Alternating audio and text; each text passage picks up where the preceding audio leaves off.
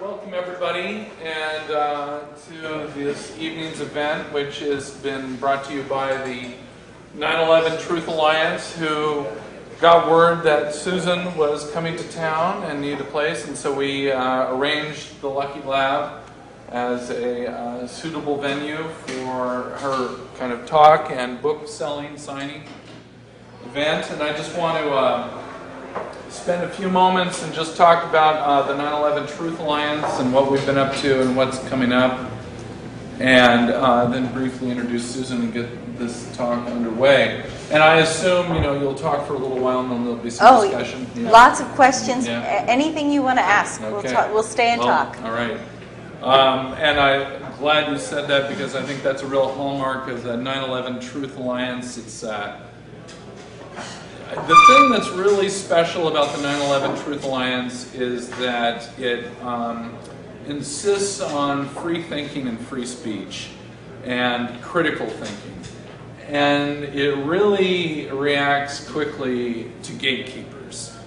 And when these phrases come up, and a lot of people don't know what they mean offhand, but once you've studied the events of 9/11 2001, it's been almost 10 years now, one realizes that there are all these cliches that you can throw up. We're in the Matrix, it's 1984, it's all sorts of highly controlled, highly spectacle is being thrown at the public in a very coordinated and nefarious manner, in a way to get the populations of the world to be docile and not think and be afraid and do what they're told and not speak out. And the 9/11 Truth Alliance is one of the few groups that refuses to stop speaking out and to stop thinking. And so by coming here tonight, you're part of this tradition of enlightenment and resistance and truth-seeking.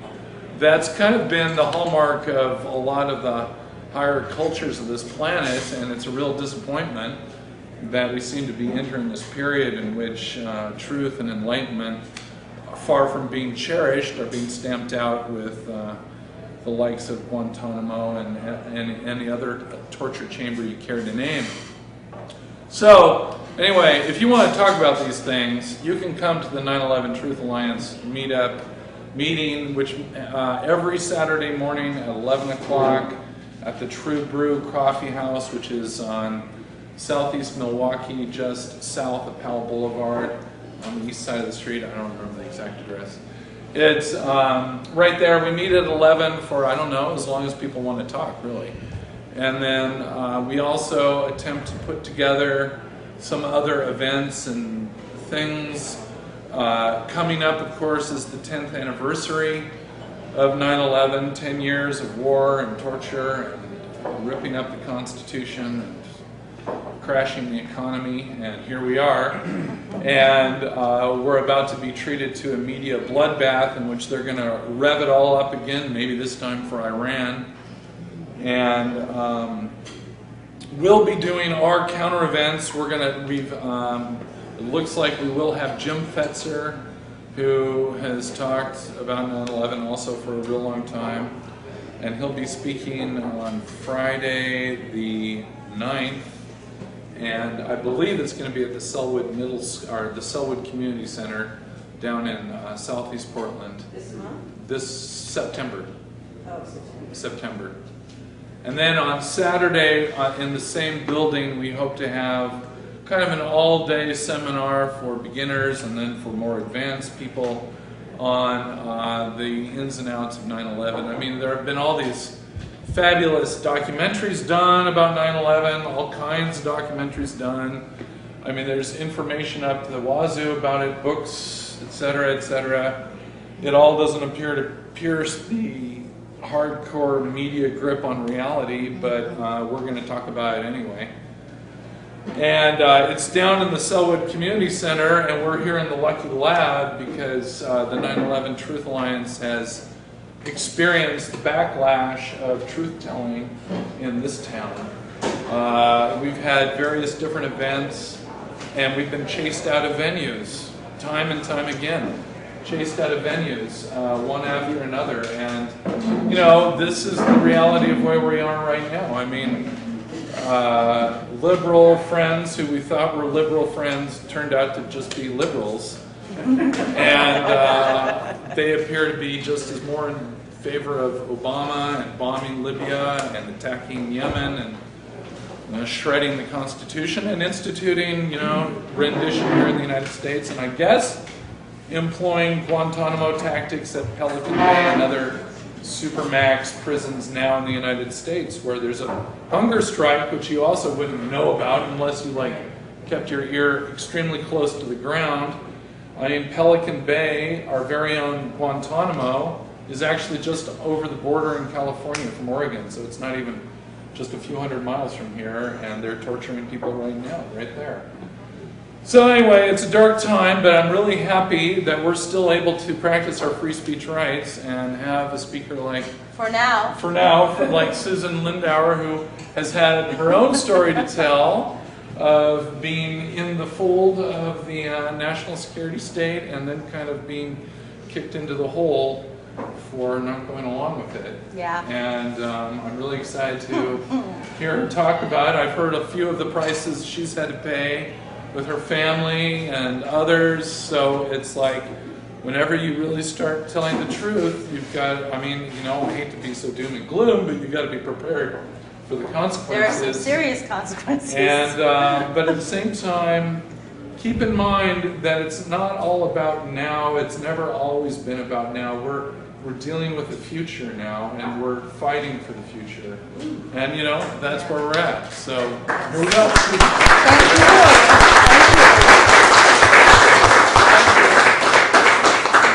Well, I have to say, I am so pleased to be here. I have waited 10 years to tell this story.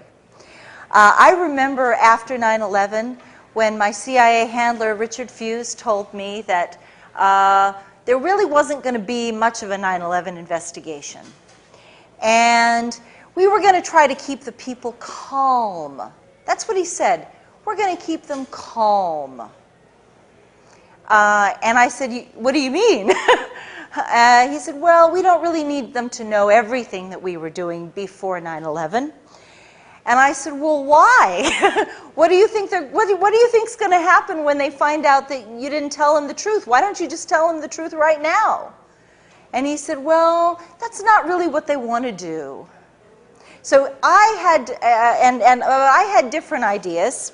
I will tell you straight off the bat that right after 9/11, my CIA handler received a $13 million payoff from the 9/11 investigation that was supposed to be money used for the Iraqi, to secure Iraq's cooperation.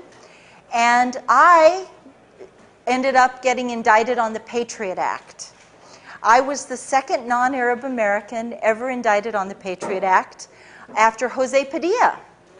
And my crime was in opposing terrorism and going to Congress, and I had spoken to the staff of Senator John McCain and Senator Trent Lott, and I had pounded them. I called their chiefs of staff, their legislative directors, and their foreign policy people, and I said, I'm an asset who covered Iraq and Libya at the United Nations, and I have a story to tell, and you need to hear what I have to say. And within 30 days, I am not making this up, this is actually, thanks to the Patriot Act, all of my phone calls to these offices are taped by the FBI, so I can actually prove that they occurred. And I have the dates, I have the actual phone conversations on tape. And within 30 days of those conversations, I woke up to hear the FBI pounding at my door, and I got up out of bed and I looked out the window, and there are men in flak jackets in my porch. And I open the door, and they come into my house, and they're like, Ms. Susan, and the FBI agent is shaking. He's shaking. And he said, you are Susan Lindauer, you are hereby notified, you are under arrest on the Patriot Act. And I said, what? You have the right to remain silent, anything you say, et cetera, et cetera. He read me my Miranda rights, and I was just like, What are you talking about? I'm making coffee. You know, I'm not a bank robber, I'm not a drug dealer, I'm not a murderer. I haven't broken any laws that I can think of, and I have no idea what you say that I've done. He said, well, your attorney will explain it to you later on. Okay? Okay. That began a 5-year indictment, 5-year nightmare on the Patriot Act. I was never taken to trial. In 5 years, I was allowed 1 morning of testimony with 2 witnesses. The 2 witnesses were a former chief of staff for a congressional member of Congress, and my old friend Park Godfrey, who verified the 9/11 warnings that I'm going to talk about tonight. And I'm going to tell you, and then I'm going to let you guys ask a lot of questions, and I know you're going to have a lot of questions. I'm going to do my best to answer as honestly as I can. I do not have all the answers, but I will tell you up front that I believe there was both the hijackings, and that does not mean that I'm right and you're wrong. I believe there were both hijackings and a controlled demolition scenario, and I'll explain to you how the whole thing fits together. And you may disagree, and that's okay if you disagree with me. But I can tell you, but when you hear what I have to say, you'll understand why I've reached this conclusion. So I believe both of them happened, okay? And it's also very important for you to know that as the 10-year anniversary of 9/11 comes up, I mean, no offense, but you guys have no idea what actually happened. This is like the lies are so much bigger than what you know. And it's so much deeper, and it's so much more tragic once you have the truth. So on that note, let me just take you to, I'm actually going to start, I'm going to move you a little bit ahead to remember when George Bush they were counting the votes in Florida. Okay? I'm going to take you back to November of 2000. They had not yet declared that George Bush had won the election. I was having meetings with the full knowledge and permission of the CIA with Iraq's ambassador to the United Nations on resuming the weapons inspections. It is very important for you to understand that this story with 9/11 also ties in deeply to what happened with Iraq. And contrary to everything you were told, the Iraqis were not resistant to weapons inspections. They had a comprehensive agenda. The CIA had already a comprehensive agenda for resolving the entire conflict without war at all. And it involved weapons inspections, cooperation with anti-terrorism, and major financial contracts for U.S. corporations, and oil. And this would be developed over a period of time. But we already had, by November of 2000, we already had an agreement with the Iraqi government. We had a framework agreement that was, at that point, it was undefined, not so well defined, and we had to make it defined. But they had already consented to all of these things. They wanted peace with us. And so by February of 2001, the Iraqis had agreed to invite the FBI to send a task force into Baghdad with authorization to conduct terrorism investigations and to make arrests of terror suspects. This is very important for you to understand. So this is like the background of what you have to know.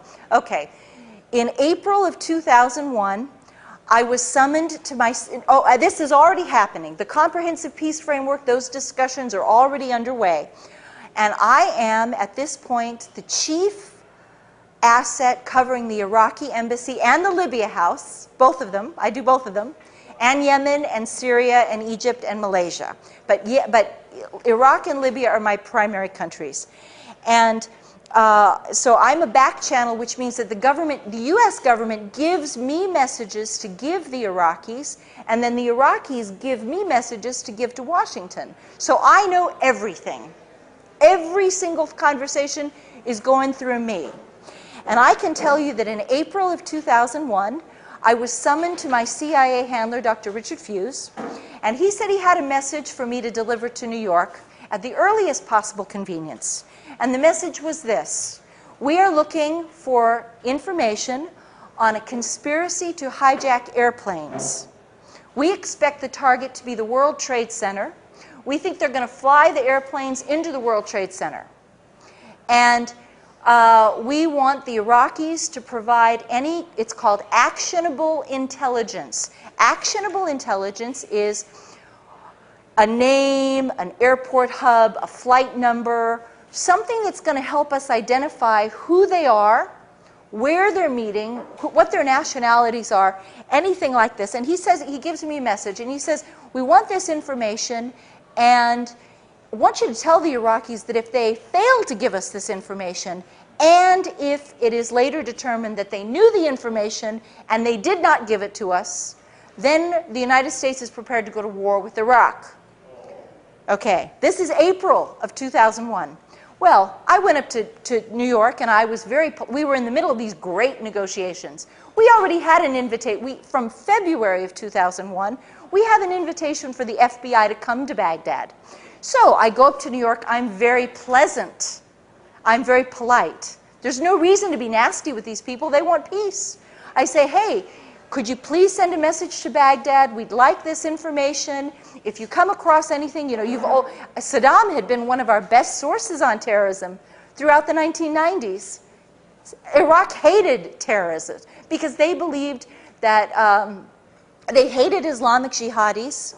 He did. Whether you like Saddam or not, whether you hate Saddam or not, he hated Islamic conservatives. He was convinced that they would take advantage of the crumbling of authority in Baghdad under the sanctions, and that they would then try to overturn his government, and the poverty of the people from the sanctions would fuel this problem, would help overturn his government. So he wanted to help us at every turn keep these people from becoming too powerful.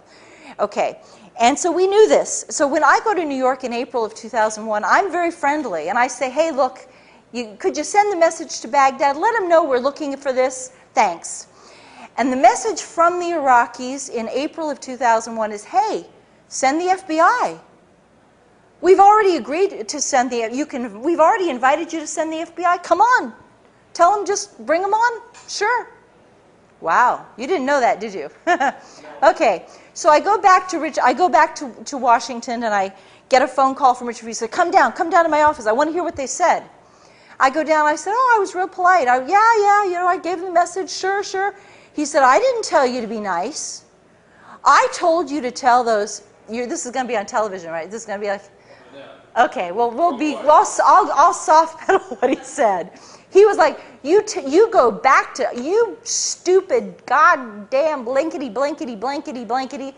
I told you to tell those SOB MFers, God, GD, blah, blah, blah, blah, blah, screaming, circling me around his conference. I'll never forget it. Circling his conference desk, ranting and raving, waving his arms around. He didn't do that very often. He does not have that kind of personality. He's a very calm man, and he feels that if you're really angry at somebody, then the more calm you are, the more dangerous you are. That's CIA. He's old school CIA. Okay, so he's screaming now. And I go back, he's like, you go back to New York and you deliver the message exactly the way that I told you to deliver the message. And I said, well, Richard, I don't want them to think I'm threatening them because, I believe in like negotiations and conflict resolution. He said, no, I don't want them to think you are threatening them. And he said, I don't want them to think I am threatening them. I want you to tell them this threat of war originates at the highest level of government, above the CIA director and above the Secretary of State. That it would be three men: President George Bush, Vice President Dick Cheney, and Secretary of Defense Donald Rumsfeld, and no one else.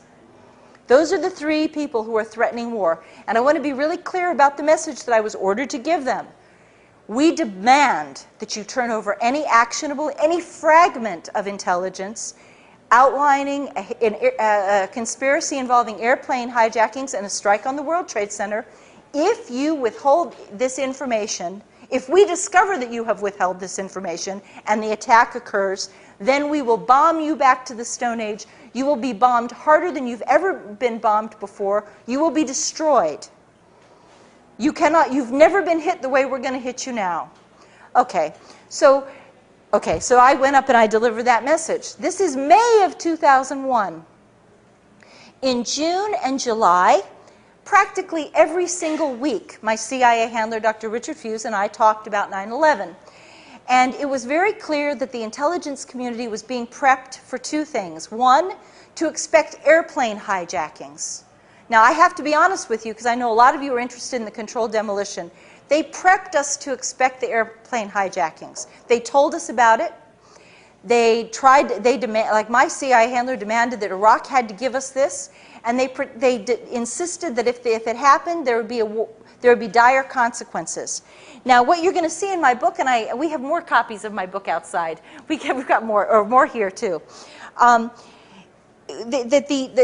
There was something else going on that summer that was really beautiful.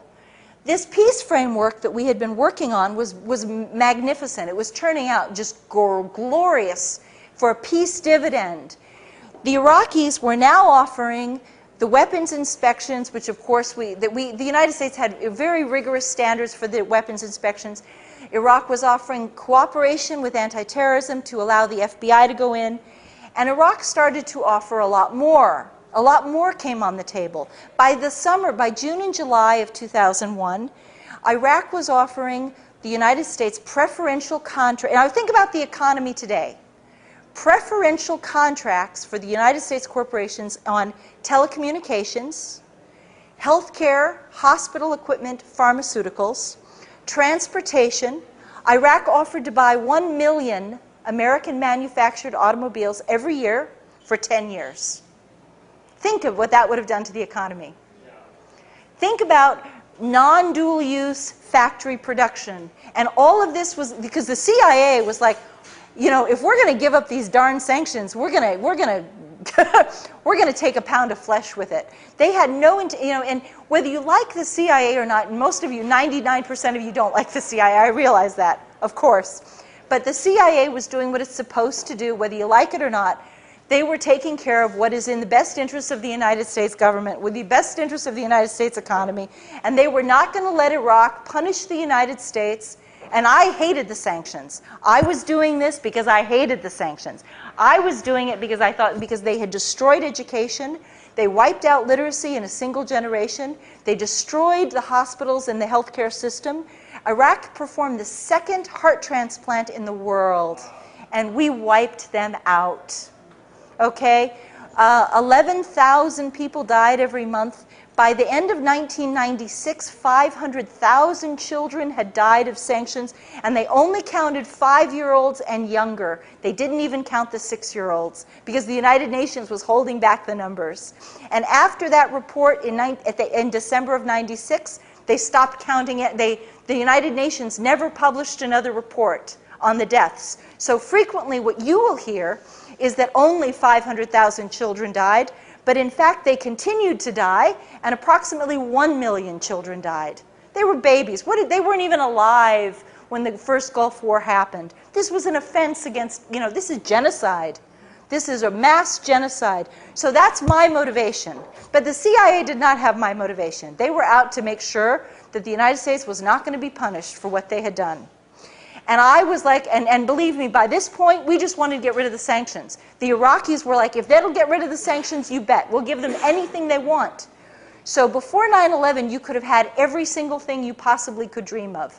And if the CIA could have thought of more to ask for, we would have. We would have asked for, it was shameless.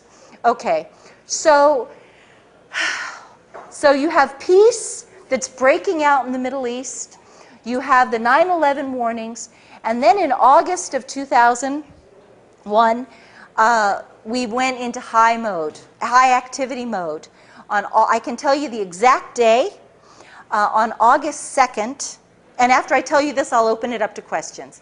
On August 2nd was the Senate nomination hearings for Robert Mueller to head the FBI. He was going to be the FBI director.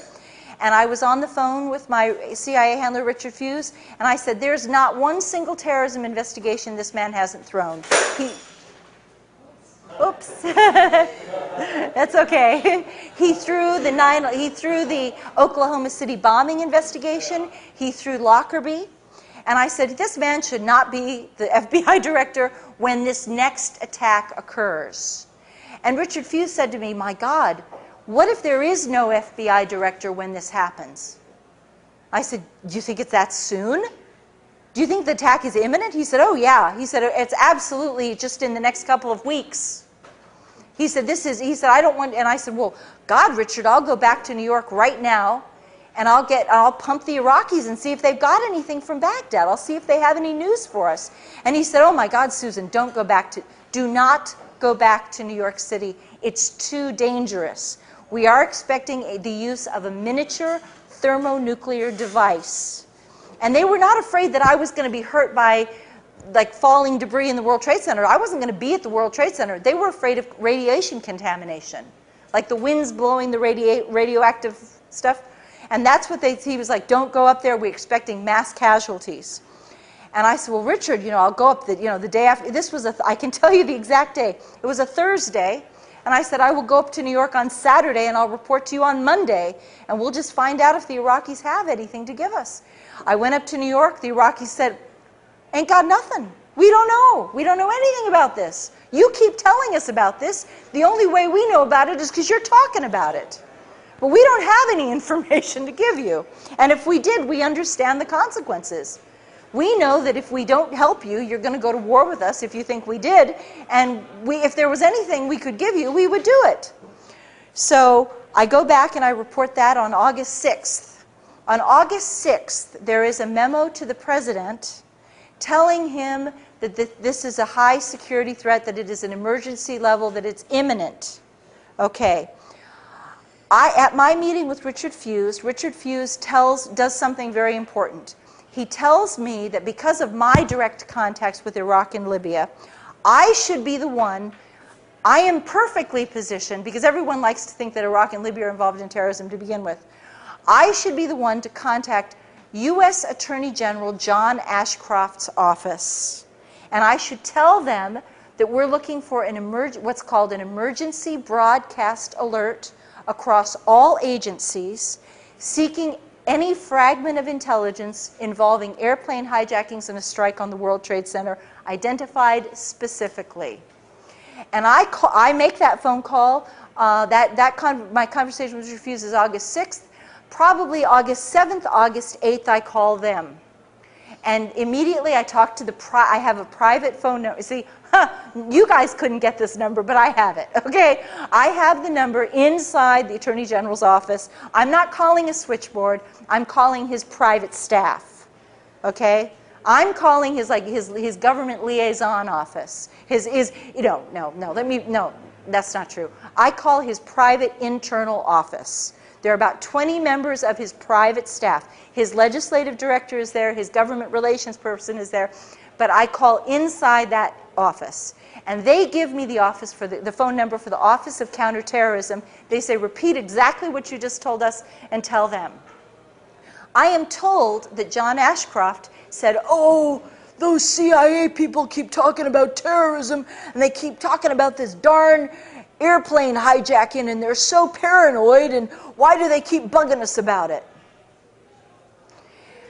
That's what I'm told they said. But I did what I did. And when I did that, I apparently tripped some wires, because it denied the White House, it denied the Justice Department and the Attorney General's office of deniability, plausible deniability. And that's very important. And that is why they came after me so hard and tried to destroy me utterly, because they could not admit to you that we had absolutely anticipated this thing. We knew it was going to happen exactly as it did go down, with one exception. And here's where and then I'm going to finish this and then I'll open the floor to questions. What I have learned since then, now all the things that I've told you are things I did directly. So I'm telling you, I'm not relating what somebody else did or a conversation that somebody else had that has been reported to me. This is direct primary knowledge from my own experience. But what I'm going to tell you now is from somebody else, okay? And so I distinguish these two things. I have been told that by somebody who saw the videos that at the World Trade Center on from approximately August 23rd, and it could have been August 22nd, it could have been August 24th. Okay, approximately August 23rd until approximately September 3rd. And again, it could be September 2nd. The spooks can be weird about this stuff. Okay, they could say, well, it wasn't September 4th. So no. No, it could have been September 3rd, okay? It could have been September 2nd. Right within a couple of days of this, my friend says that at approximately 3 o'clock in the morning, strange vans, and there were just maybe 3 of them, he said, that not just a couple. The way he put it was a couple of vans. So we're thinking 3, possibly 4, but most likely 3. A couple of vans arrived at 3 o'clock in the morning after the janitorial trucks had left the building. It's very important because they were able to identify the vans according to make, model, color, and there were no markings on the vans. But the janitorial vans did have markings.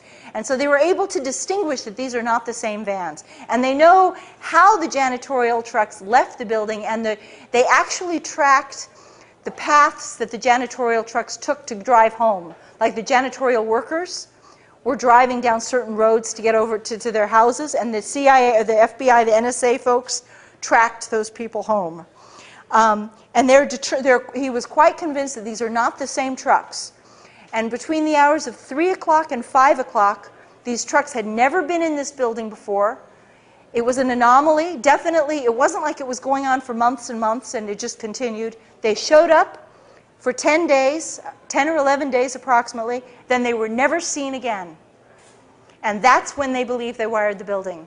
And they do believe, and my friend told me absolutely it was a thermite bomb. A thermite bomb with, it was a thermite bomb with potential sulfur in it.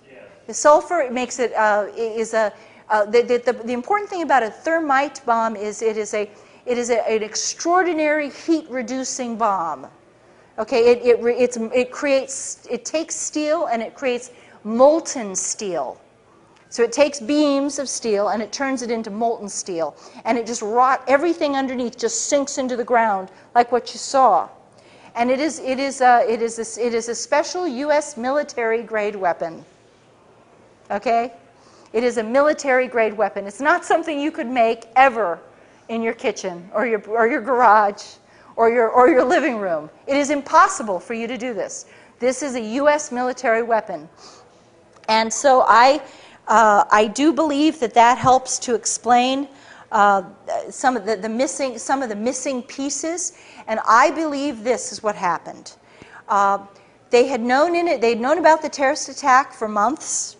There is a long-term advanced knowledge. Assets are being watched. The so-called terrorists, whether you want to think of them as whether they're real, Mohammed Atta was an asset trained by the United States government, supervised by the United States government. And I can assure you that assets, and I'm speaking directly from my own personal experience, assets are heavily controlled individuals.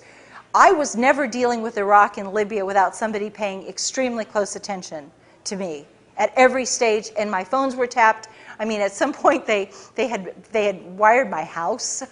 When they had the handover of the 2 Libyan men, I went down to my basement the same day that they handed over the men, and my ceiling of my basement had been torn out, and there were cable wires dangling from the ceiling, about a dozen cable wires.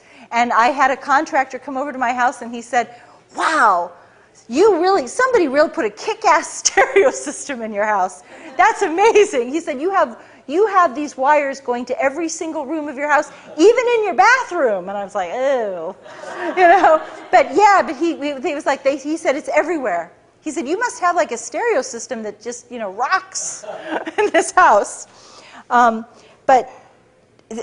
anyway, but the point is that assets, there's no way that these assets could have functioned without everyone knowing every single detail of what they were doing. There's no way they could have hidden.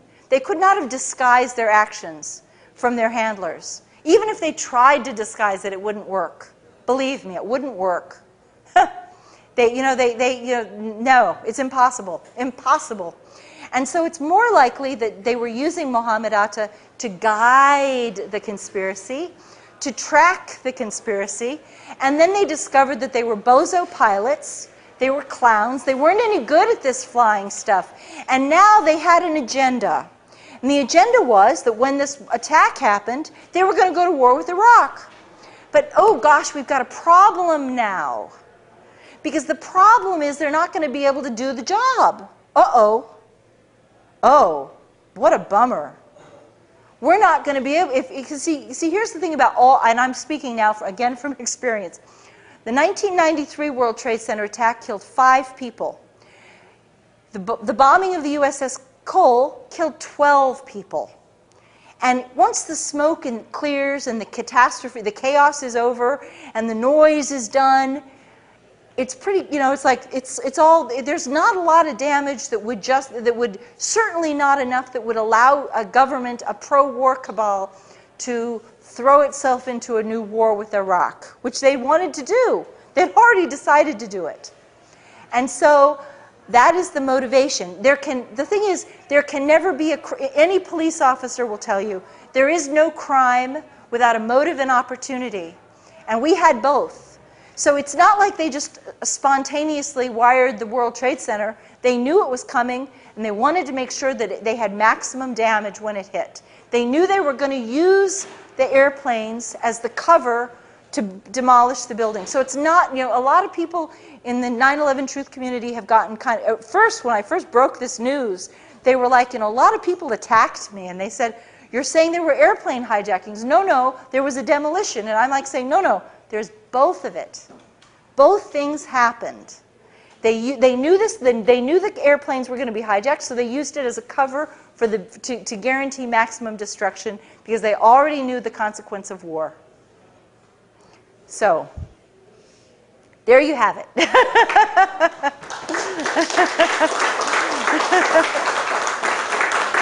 Sure. And okay, yeah. I forget what you said that your job was. You're a go-between. I was what's called an asset.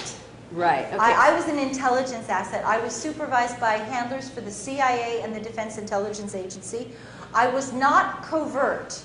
I was covert from your end. Like you guys, the American people had no idea that President Clinton had opened up a back channel because they didn't want you all to know this. But in fact, from the very first meetings that I have at the Iraqi embassy and the Libyan embassy, they were told who I was. They knew that I was a passionate anti-sanctions activist and passionately anti-war. I hated the first Gulf War, had protested the Gulf War, and I wanted to do anything that I could to try to create a communications. They couldn't have a formal communications because of the sanctions. They were officially on the pariah list, and yet they had to have some kind of communications and discussion in order to on terrorism specifically. So my question is, you were a back channel between everybody. I find it odd that your boss doesn't talk to the people in the administration. Oh, they did. They send you over there to yell at people. Well, or tell them. I think that he did. I know that he did. I know that he did. Well, what he did was, I believe, and I could be wrong about this, but I believe that he contributed to the White House memo on the presidential directive instruction request. There's a formal term for that. I'm afraid I don't know I can't remember off the top of my head what it is. He did contribute to that, and he had vastly more information than I did. I was getting all my knowledge from him. But the fact that we needed fast turnaround on this because we thought the attack was within a couple of weeks. In fact, the attack didn't occur for this was August 6th, and it occurred over a month later. But we thought that the attack could come as early as, the 3rd or 4th week of August. We thought it was imminent. And so, well, he probably did also. Everybody was doing it. See, this is the thing that, no offense, but there was so much discussion about this attack. Everybody was talking about it. George Tenet had some meetings. Other analysts had meetings at the White House that Condoleezza Rice has like conveniently pretended didn't happen. But there was a lot of knowledge, and the fact that I would be able to get the Attorney General's attention, the staff attention, by saying I'm in direct contact with Iraq. That's kind of like that's like a bona fide thing that in the CIA. That's like they call it bona fide. So more information to them is better. Yeah, exactly. We were, and it wasn't like a supervisory thing at that point. They wanted someone with direct contact, because I had direct contact with the events, and I could cite that and say, you need to listen to me, because I spoke with the Iraqis on Saturday, and I need to tell you this. You see what I mean? Yeah. So that's, I'm sure he also did, I know he did other things too. Okay. In the course of your talk, what I haven't heard is any real evidence that there was a genuine jihadi plot. Maybe that's in your book, but you haven't said anything to show me that such a plot existed. In fact, the impression I get from the evidence that you presented about what your bosses were talking about and what was going on in the U.S. government is that the U.S. government was trying to create a predictive situation with this attack. Yes. Which, in my opinion, could well have been the sum and substance of the attack. And that, you know, as I said, I haven't seen anything that you said that shows me that there was a genuine jihadi plot. You know, this is a very good question, because it's really questionable that there was a jihadi plot. I do believe there were hijackers. Now, I have to tell you that I do believe there were hijackers. On the other hand, I know that the people that they did identify were assets. Okay? They worked for the United States government. And they were the men who were identified as the hijackers were not jihadis. They were not devoutly religious men. They went to strip clubs, they drank alcohol, they smoked cigarettes, they chased women. Real deep, authentic jihadis would do none of that. They were, you know, and so it's really curious to me as to what and I don't have an answer for you, unfortunately, but what their final minutes must have been on this earth. What did they think they were doing? I truly do not know.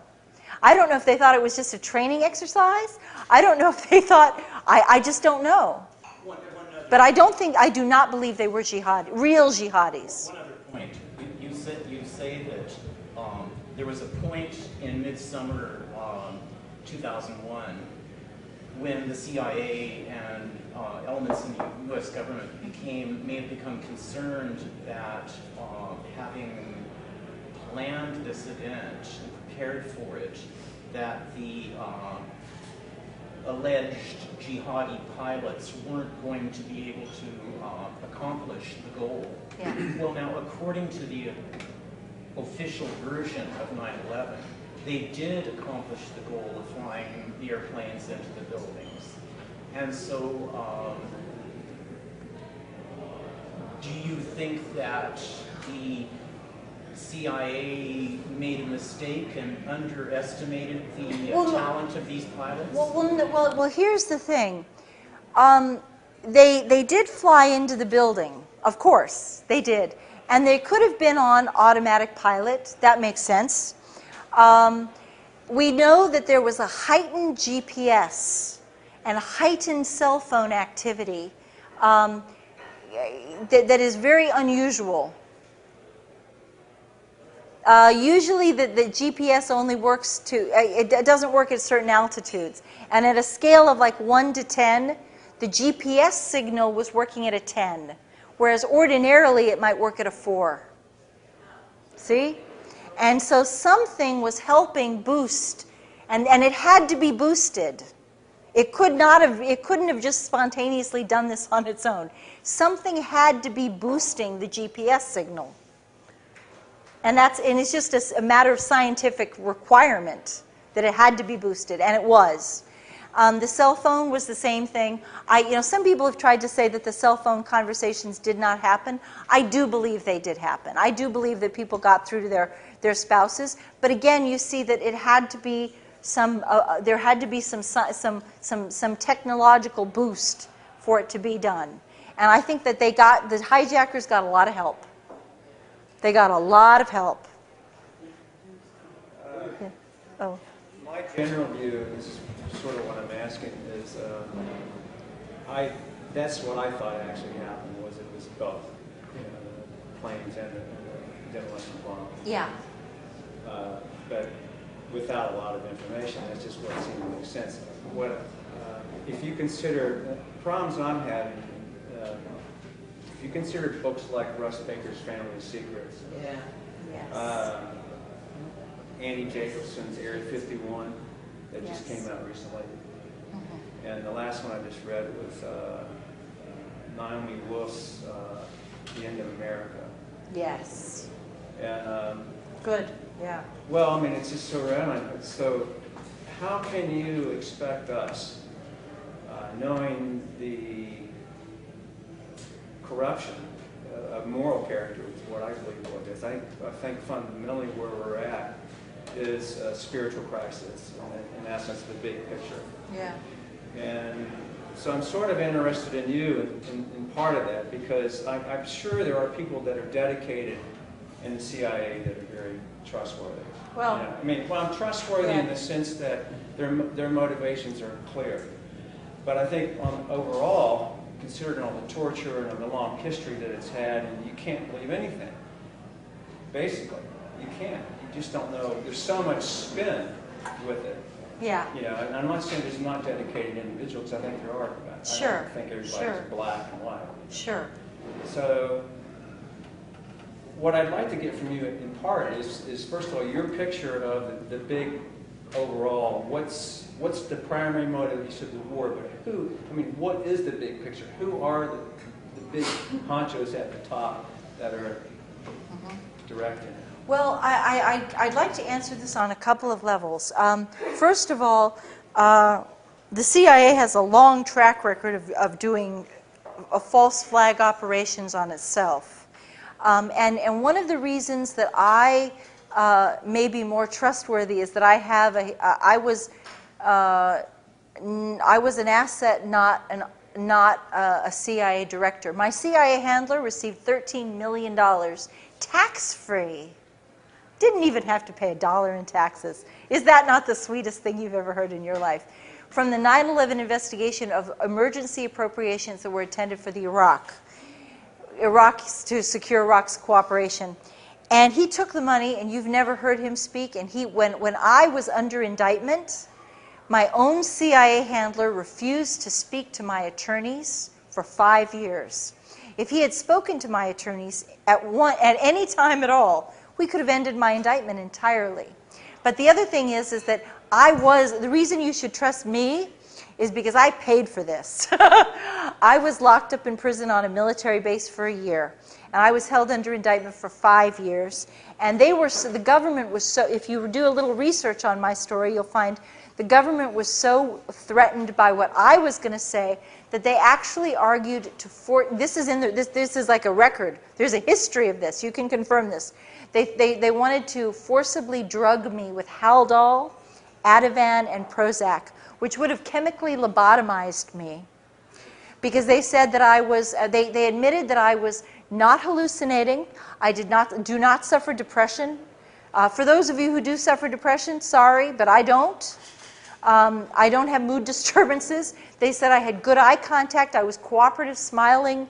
They could not identify anything wrong with me except that I argued that my defense was I had worked in anti-terrorism for 9 years, and I warned about 9/11, and my team warned about 9/11, and they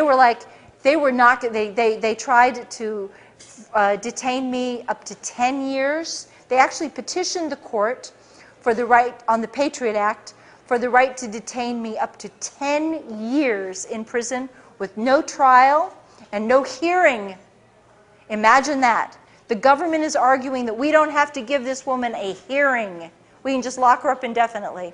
And I was the test case on this, and it was horrible. And they wanted to lock me up and forcibly drug me at the same time so that I would be so destroyed. They told the judge that they had no idea how long my cure was going to take, but they wanted it. Why weren't you drugged? The judge in my case was Michael Mukasey.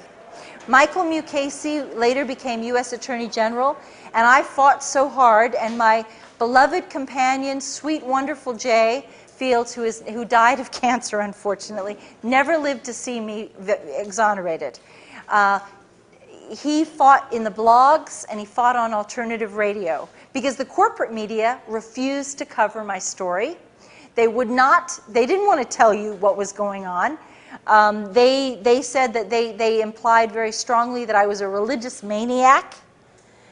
And I do believe in God, and I have a spiritual life, yes, I do, but I'm not a religious maniac. I guess a religious maniac would be someone like the Elizabeth Smart rapist, kidnapper, who went into court and was like spouting religious stuff and was standing up and singing hymns in court, stuff like that. They wanted me to... Yeah, it was, and when they realized that there was actually I call it my Amnesty International moment. They had already, the Justice Department had already petitioned to forcibly drug me, and I was waiting for a decision. And one morning I was locked up in prison at this point. I had been held on Carswell Air Force Base for 8 months, and then I was moved to the Metropolitan Correctional Center in New York for 4 months. And one morning, at 5:30 in the morning, the guard wakes me up, he shakes me, he said, "You're going to court today." And I'm like weeping. I'm thinking that they've got the decision and they're going to like send me back to Carswell to be drugged, and I'm hysterical. I was absolutely hysterical. And I get into the courtroom, and I'm in a holding cage that's about the size of this table. And they come in, my attorney comes in, and he says, "Oh my God, someone has started a blog on your case, and people are writing your judge. They're writing Judge Mukasey. You got to tell your friend to stop doing this." I was like, "Never, no, no way."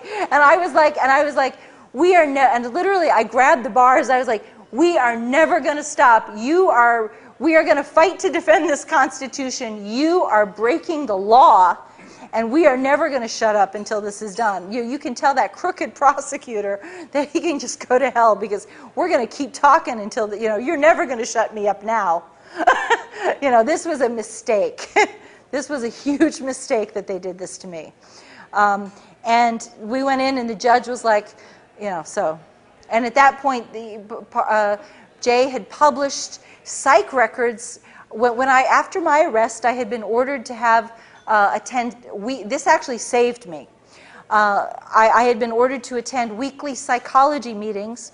I had never had any psychological problems, and I had a year's worth of documentation saying that I suffered no mental illness, no depression, no psychosis, no mania, nothing, no mood disturbances. And these are in the back of my book, so you can actually look at this stuff for yourself, and you can see the papers with your own eyes. And you can read them. The judge was like, "Well, this is extraordinary. You're telling me this woman is incompetent and she's suffering from this grave mental illness, and yet she has all these records which are on the bloody internet. Why are these papers not in my courtroom?" And the judge was like, "This is just not going to happen."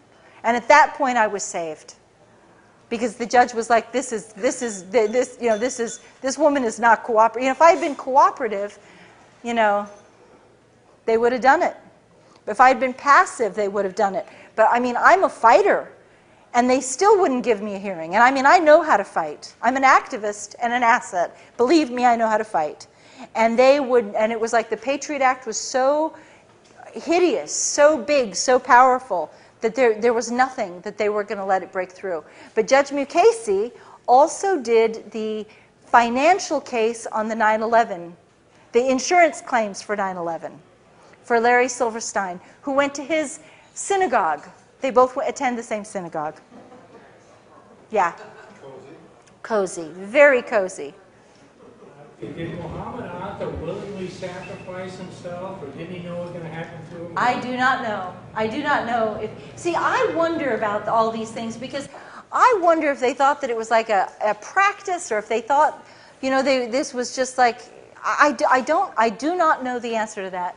It's like it's fascinating to think what they must have thought.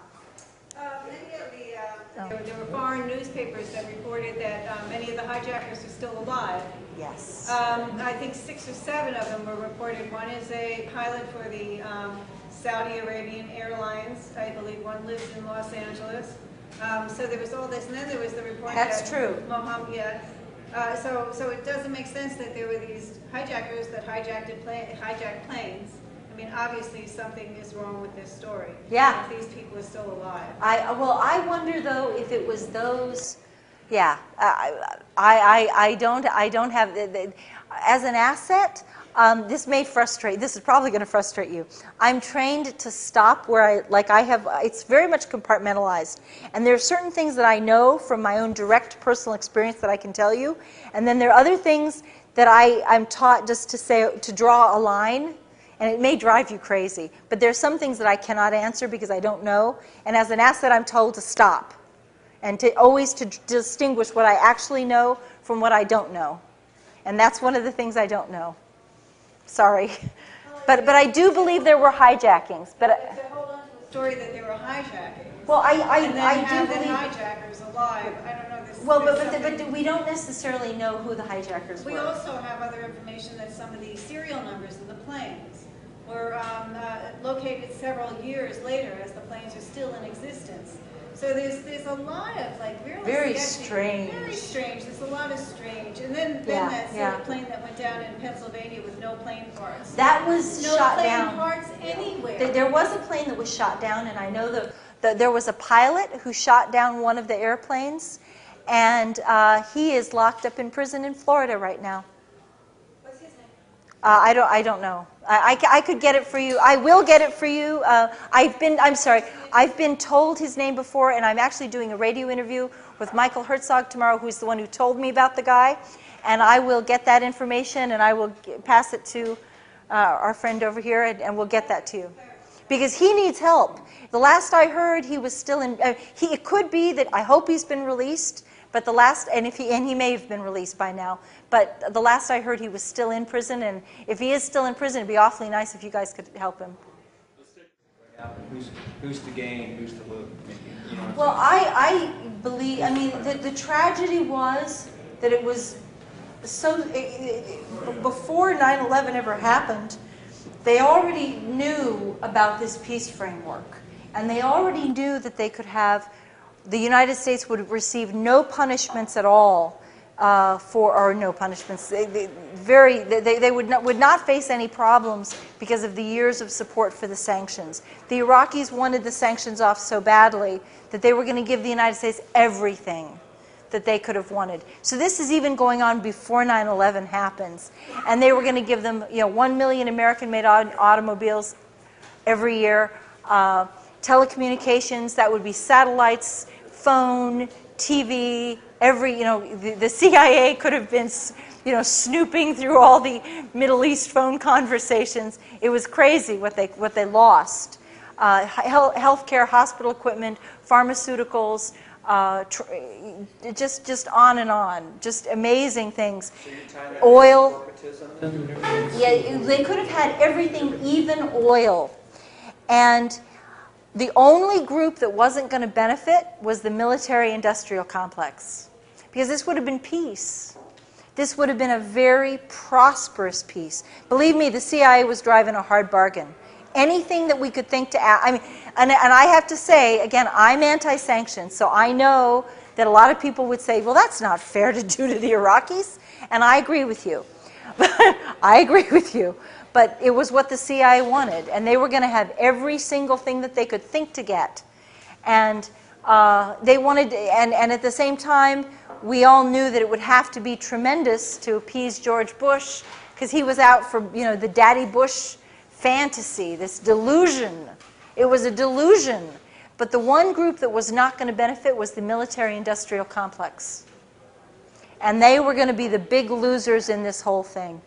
They were not going to be able to have their wars. They were not going to be able to sell their military weapons systems. The $400 billion, we wouldn't need all for this equipment or that equipment.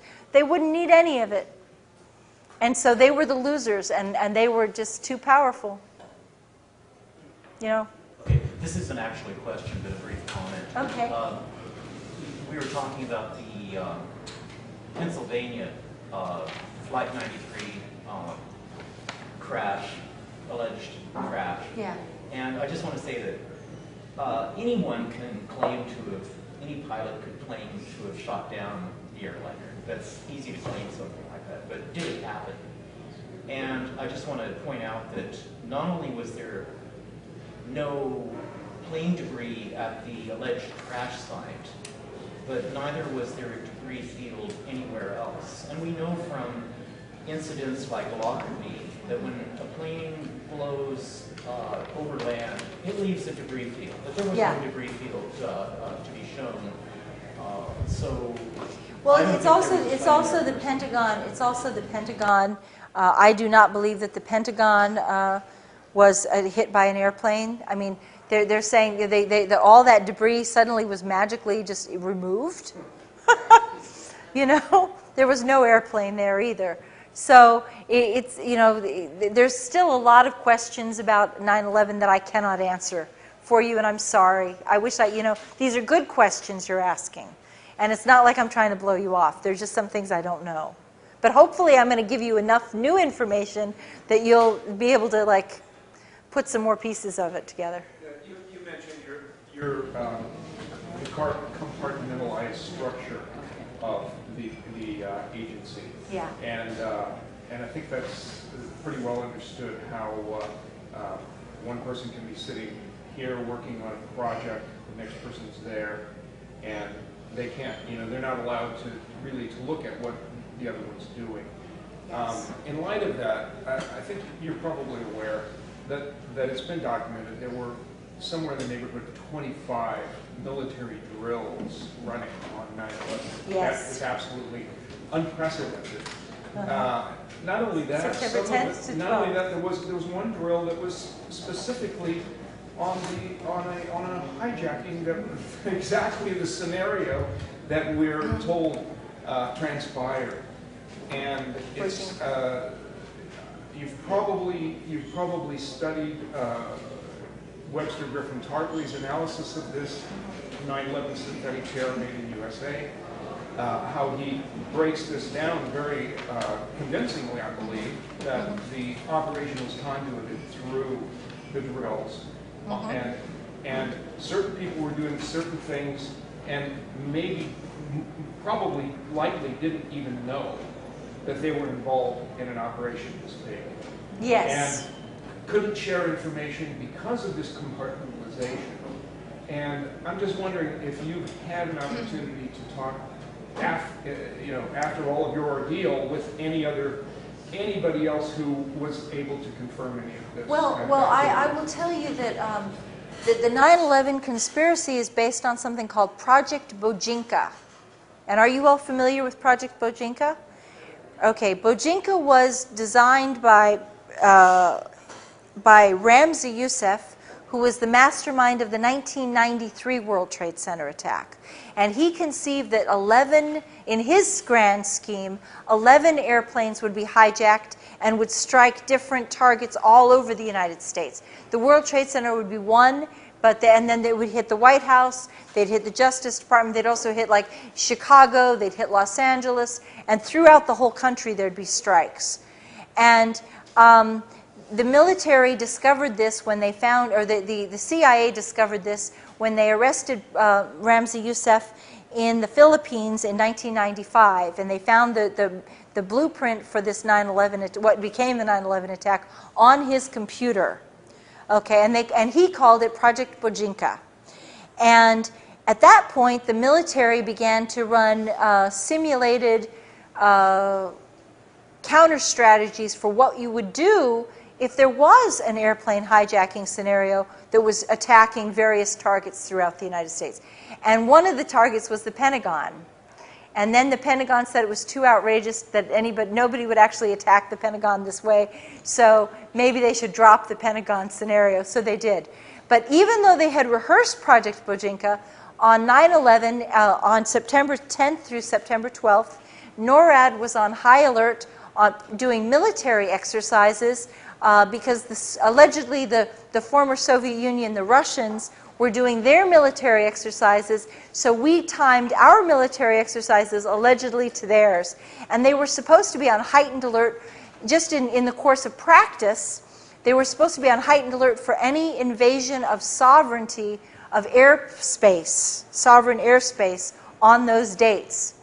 And yet, even though the military was on high alert, they took no action when the airplanes were hijacked, and they didn't scramble. They didn't do any. They broke all of their own protocols. But weren't they mostly sent up in directions away from the There you eastern go. seaboard? Yeah. Yes. And they sent one jet. They turned one jet around and sent it after one fighter to go track They were down. already on drills and exercises that had already taken them out and basically left the eastern seaboard Yes. independent. And Yes. this is supposed to be the smartest military in the world, right? Yeah. There you go. Any consequences for anybody for not taking the action that they? And yeah, exactly. Well, it was embarrassment. Well, I'm talking about, like, putting someone into prison or something like this. Well, other than me and the guy who was allegedly flying the plane that was involved in the shooting down 93, who they don't want you to know about, who was held in prison for a couple of years at least, and I don't know if he's out or not. I mean, they gave him a real hard time. So, yeah. Susan, could you remind me again what the sanctions were for in Iran? And two questions. And then I just wanted to get clear about what you were arrested for. Good. The sanctions were on to punish Iraq for allegedly having weapons of mass destruction, and they said that they would keep the sanctions on Iraq until all weapons of mass destruction were confirmed to have been destroyed. Now, it appears that they were actually destroyed by the end of 96 or 97, but the United States had an ulterior agenda, which was they were not going to let go of the sanctions until Saddam was out of power. But what had happened was, by the year 2000, while Bill Clinton was still in office, the international loathing for sanctions had become intense. 2 million people had died from sanctions. Between 1.7 million and 2.2 million had died. And the international community was violating the sanctions. The German pilots were and Jordanian pilots were, and actually it was coming from all over Europe. Germany was the first, and they had pilots fly humanitarian supplies over the air through sovereign airspace and land at Baghdad airport, and then a whole bunch of other countries followed suit, and they were all like, we're not going to do this. This is wrong. It is immoral. It is a crime against humanity, and we recognize that. And so at that point, the CIA, I wanted to do it, but at that point, the CIA knew that they were losing control of the situation and that they better step in and do something. And I wanted to end the sanctions, so I was glad the pilots were doing this. But the CIA was very, very expedient. It was politically expedient. They were losing control of the situation. They wanted to take back their power. I was arrested for, I was accused of several things. One, I was accused of acting as an unregistered Iraqi agent because I had delivered a letter to my cousin, who was the chief of staff to George Bush, telling him that the war in Iraq would be catastrophic, and begging him and outlining several of the consequences, like democracy would throw power to Islamic fundamentalists, and there would be a rise of terrorist attacks, and the Iraqi people hated the sanctions, and they would hate America for having done all this, and if they could get their hands on America, it would just be a very ugly, brutal occupation, and they'd fight us. That was my letter. I went to jail for that. And they also accused me of they called it unlawful financial transactions. I was accused, I'm not making this up, of allegedly eating 3 lunch, I'm not making this up, 3 lunches with Iraqi diplomats totaling $92.92. We have the receipts. And they brought they called that a felony. I was accused there were secret charges against me, which we have deduced. We were never allowed to know what they were. See, on the Patriot Act, let me just tell you a little bit, because I think this is a good opportunity to explain. When I was indicted, under the Patriot Act, they're allowed to have secret charges and secret evidence and secret grand jury testimony. This is very much, the Patriot Act is modeled on the pretty much verbatim, in many page upon page, identical to the old communist criminal, let's see, I guess it's the Soviet, let's see, there's a long name for it, the Soviet Criminal Act, which set up the KGB apparatus and allowed people to make make accusations against their neighbors without identifying themselves. And it set up the whole Gulag system. And the Patriot Act is modeled on that Soviet law, the Soviet Criminal Act. And it's almost verbatim to what that is. So, I mean, this is a really scary, scary law. But I was accused of possibly, in the secret charges, we believe the secret charges was that I received a book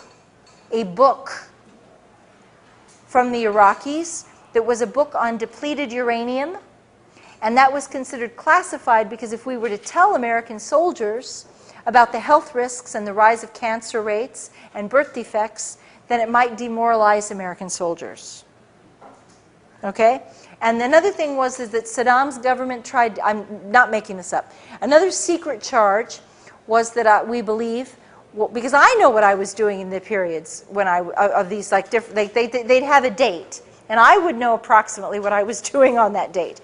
And so another one was that the Iraqis tried to give the Bush administration several $100,000 in campaign contributions so that during the presidential election, because they wanted to show that they wanted to be friends with America.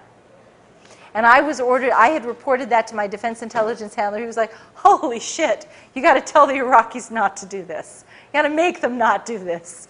And because it reminded them all of the Asian fundraising crisis under Clinton. And he said, don't they watch C-SPAN? Don't they know they're not supposed to do this?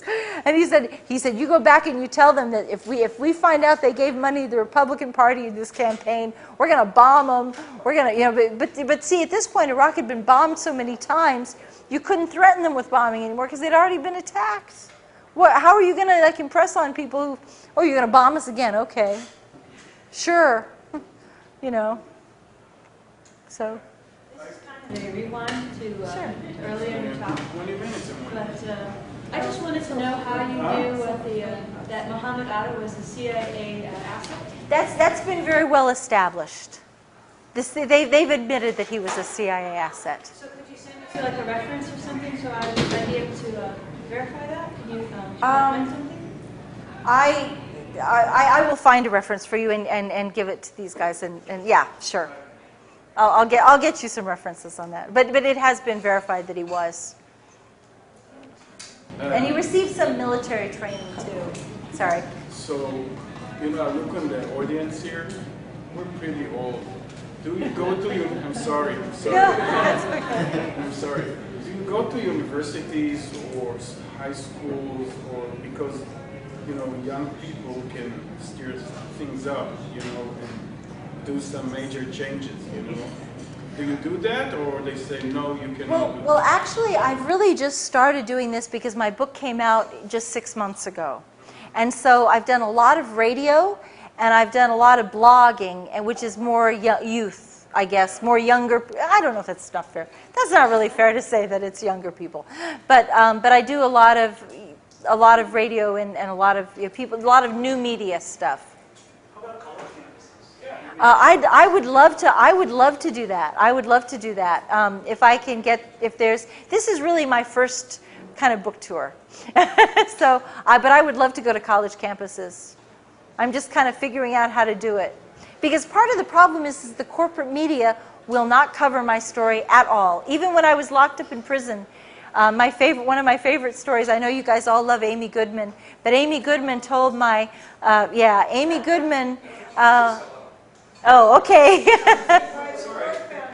Yeah, well, you gotta hear what she did to me. When I was locked up, my boyfriend called her and talked to her producers and said, please, Susan is the cousin of the chief of staff to the president.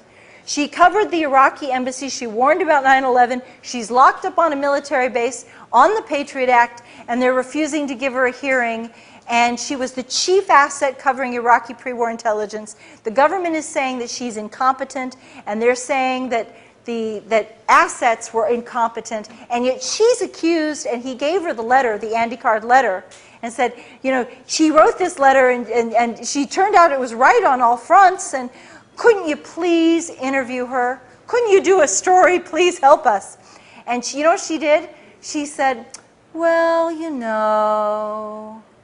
maybe her attorney thinks this is a good strategy. We wouldn't want to upset things for settling the case. She's been told to stay away from the story. Yeah, but she did. She took it, she did it herself, and she's to blame for it. And I will tell you, I will never forgive Amy Goodman for that. And my boyfriend was like in tears. He was weeping. I mean, he was a retired Navy guy. And you guys, Navy guys don't, I mean, men, he's like, some men don't cry. He cried. He broke down in tears. And men is hard for sometimes. For some men, not all men, some men cry. I know that, but he did. He was really upset, and he was just like, she won't do this. And he was just like heartbroken. And he was heartbroken for me. And he was just like, and I was locked up in prison at the time, and I'm on the prison phone. What the fuck do you mean Amy Goodman won't do this? How could she not think this is the right story? What did you say to her to make her not do this story? And he was like, I don't know. I told her. I said, did you say this and this and this? And he said, yeah. So. Yeah, I heard you on the Jeff Brent's program last week. Oh, this week. on Libya. On Libya. And so that's very similar, isn't it, to what's happening in Iraq? There is no reason for the United States to be invading Libya at all. There is no justification for this. It's ironic because we're fighting Al-Qaeda in Afghanistan and Iraq, and Libya is actually, the Libyan rebels are radical Islamists who are trying to institute Sharia. And whether you like Sharia or whether you like the Islam, whether you like Gaddafi or not, see, this is where it gets you're an asset. Whether you like Gaddafi, you may hate him, you may think he's bad, but the facts are that the rebels are Islamic radicals. They do want to institute Sharia, and at least be honest and say it, because that's what you're going to get. And don't pretend you're somewhere else. Don't pretend these are people who are doing something different than what you say. That is what their goal is. And they don't want democracy. Gaddafi has been in power for 41 years, and I know it's time for change, but he has also had a tremendous track record on women's rights. They do not have to wear the abaya. They are free not to get married if they don't want to. They are free to women are free to get divorces if they want.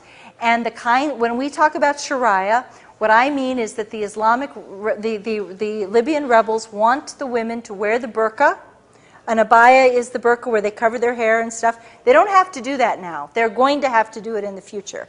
They do not want the women to have the right to reject marriage proposals. Under Gaddafi's government, an imam actually visits the women before a marriage and sits with them privately, which is really unheard of, and makes sure that the women are not being pressured into a marriage.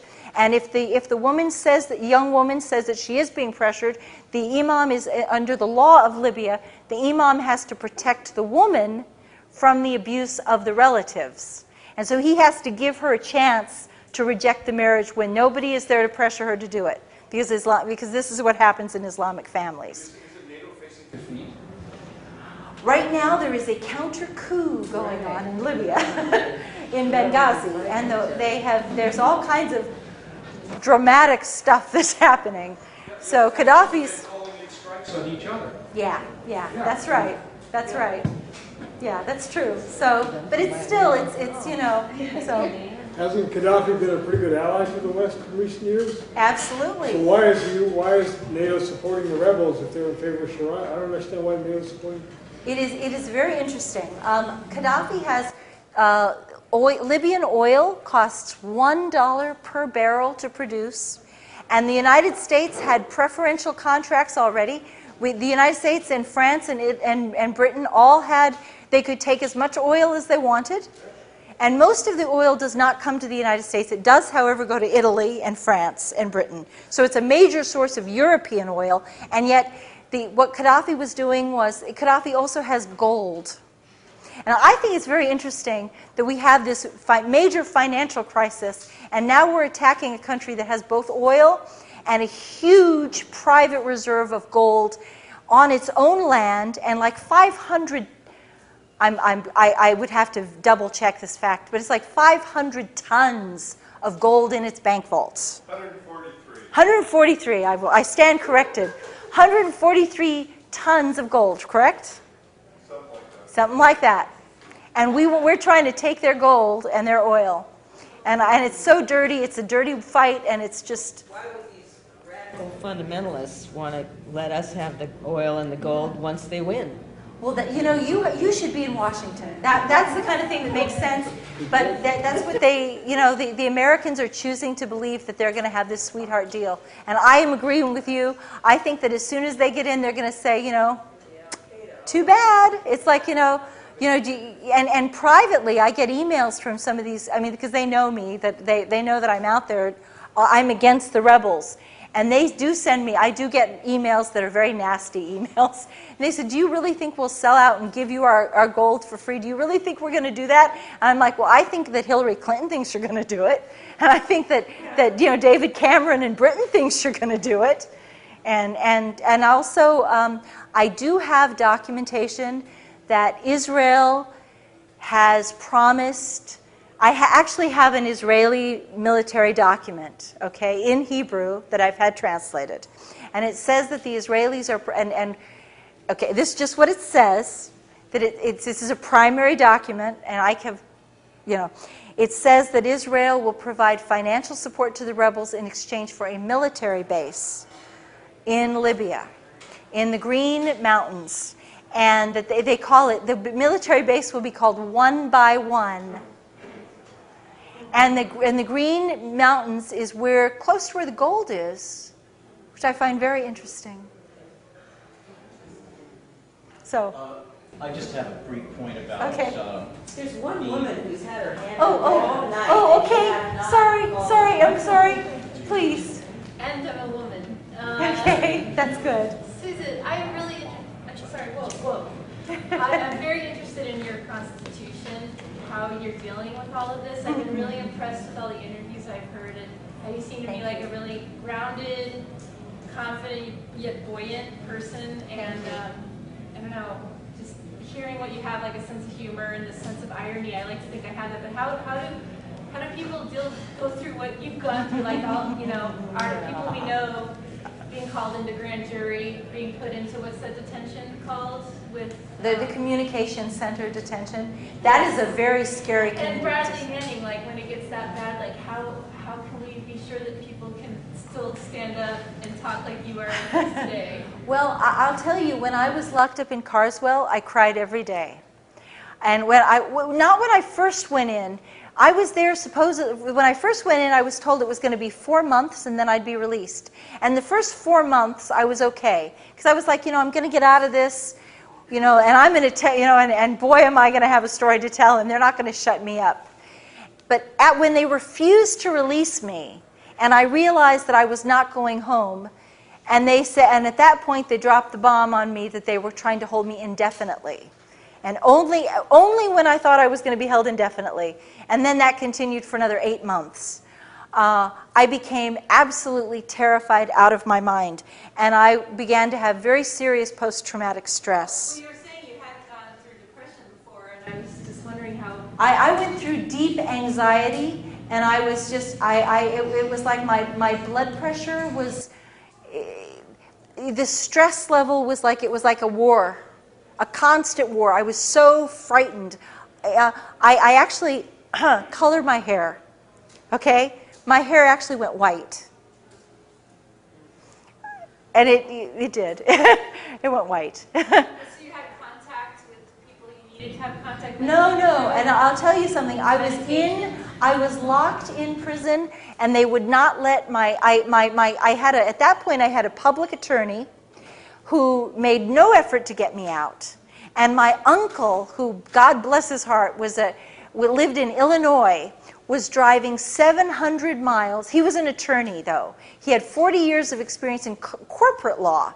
So he was not a criminal attorney, but he was an outstanding attorney. He read the law. He read up on my type of law. He studied what I needed to do and to move out of the situation. And he made 3 efforts to see me. But because I was locked up in what they call now they're calling a communications center.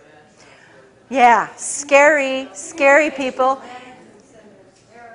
Yeah, and all the political prisoners, all the women political prisoners are being held in Carswell. So if any of you guys are ever arrested on the Patriot Act, you'll be seeing the inside of Carswell too.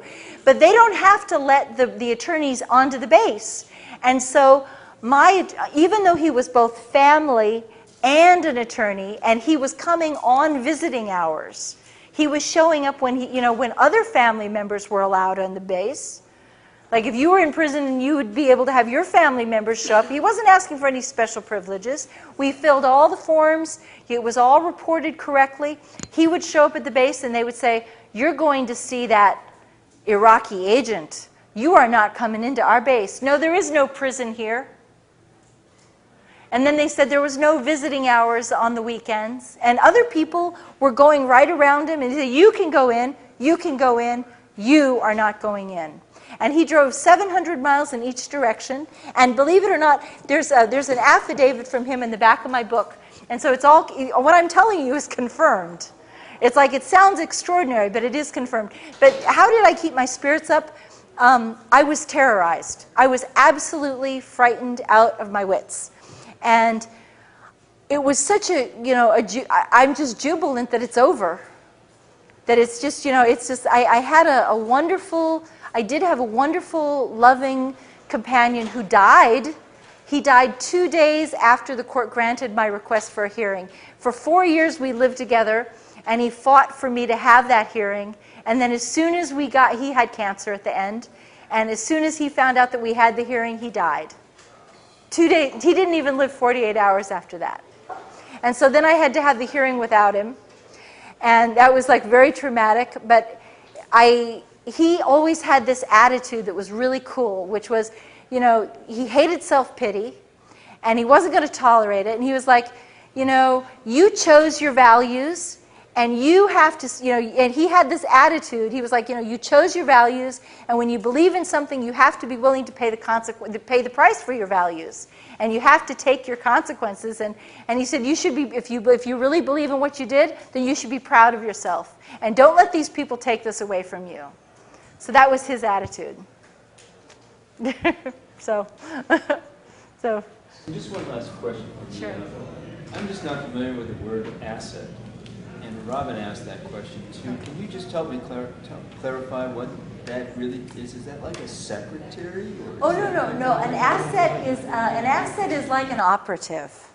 It's like a field operative, except an asset is a human asset is the eyes and ears that goes into the situation, into the room, and has direct contact with events.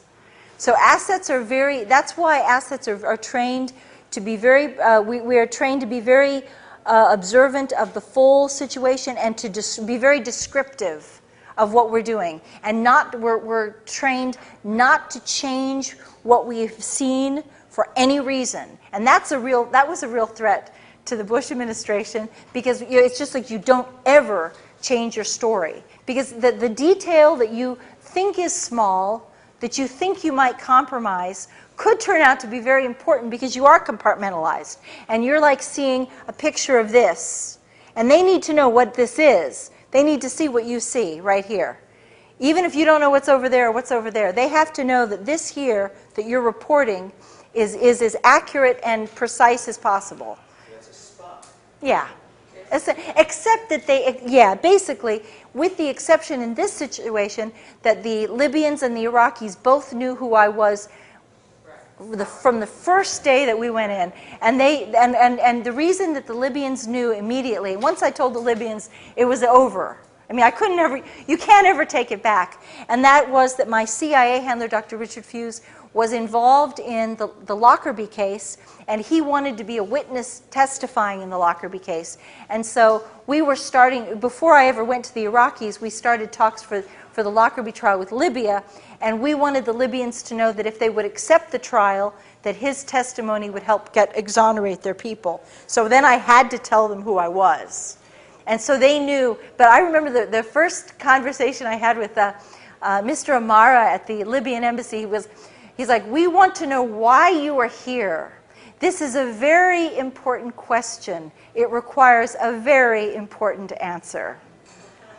And so he was like, we want to know, what the heck are you doing? Because people just didn't, in 1995, when I established contact with the Libya house, people just didn't wander into the Libya house. Believe me. You know, and if I had not been an asset, the FBI would have arrested me the minute I came out of there. You know, so they were told not to touch me. So after you were locked up for a year, and then it was 5 years total that you weren't allowed to say anything? Well, 5 years I was under indictment. Okay. So when you're under indictment, anything you say can and will be used against you in a court of law. However, what they had done was very clever, because when I was released from prison, the corporate media told everybody I was crazy. I had been declared, quote, incompetent to stand trial. And so I must be, there must be something really wrong with me, so most people wouldn't listen to what I had to say anyway. So what happened for the next 4 years? And then did anybody say anything when you were starting to come out with this? And have you ever heard from anybody at your Mr. whatever his name is at the CIA again? Well, very good questions. I was actually under indictment for 18 months before I got sent to prison, and then I was held for a year. So when I'm released from prison, that's actually the halfway mark of my case. Then I found another attorney, and it took him about another 18 months. It took try to understand what I'm saying to you. 2.5 years I'm under indictment, and I'm released from prison.